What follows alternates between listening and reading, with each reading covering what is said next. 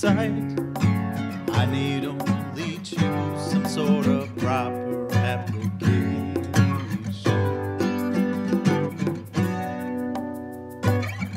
Let's look at prisms first tonight.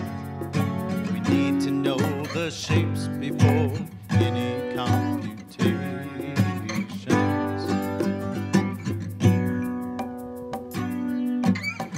What did my teacher used to say?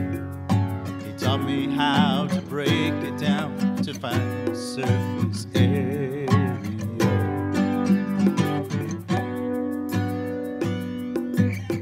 He turned to our class as if to say, don't worry kids, it's all right there for you. First find the area of the base, it's true. When you find the answer, don't forget that there's two. Now finish calculating surface area.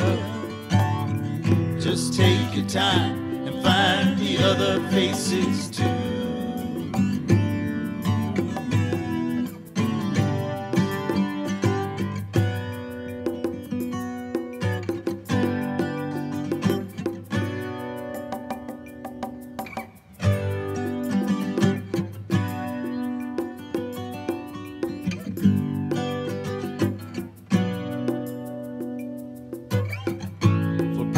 You'll always get it right if you remember it's only the sum of all the other areas.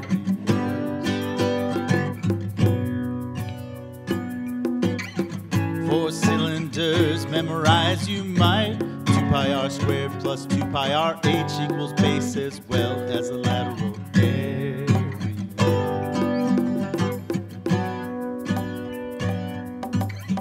I see where that comes from now. 2 circles and a rectangle. First find the area of the base, it's true. When you find the answer, don't forget that there's two. Now finish calculating surface area. Just take your time and find the other faces too.